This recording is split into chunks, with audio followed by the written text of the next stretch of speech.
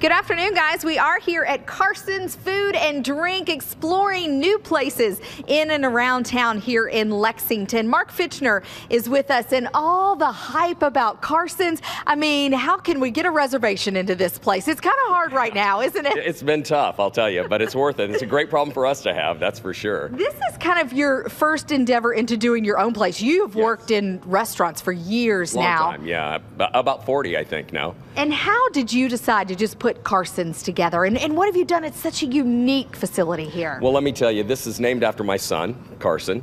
And I had this feeling that Ralph Lauren walks into an old barn, create this rustic elegance, this casual yet refined, come as you are environment.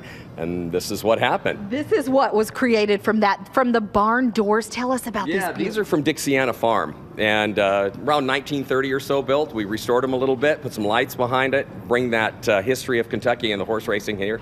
It's pretty amazing. They're just beautiful. A lot of focus on bourbon, beautiful bar you guys have in here. Absolutely. And one of the things we did was we had a local artist go ahead and paint these murals that we have up here on the walls here, and with the fireplace, which is wonderful for us. So I'm just tickled to death to have that aspect of the bourbon enveloped in here. It really is just a different atmosphere around here, and when people come in, they're constantly asking questions about how you put the wood here mixed with the booths. And the wood here, all of this wood that you hear actually comes from my ex-father-in-law's thoroughbred farm, Sierra Farm, and that was so kind of him to donate all of that. And then the shelves that you see behind the bar, that is all from Calumet Farm. So it's about the horse racing and the bourbon and pulling it all together. And of course, because we're in Lexington and the beautiful women, you have to have these gorgeous chandeliers that we have in here. So I will not argue about that. Look at those things. They are gorgeous. It really is a unique place for you to see. And we haven't even talked about the food yet.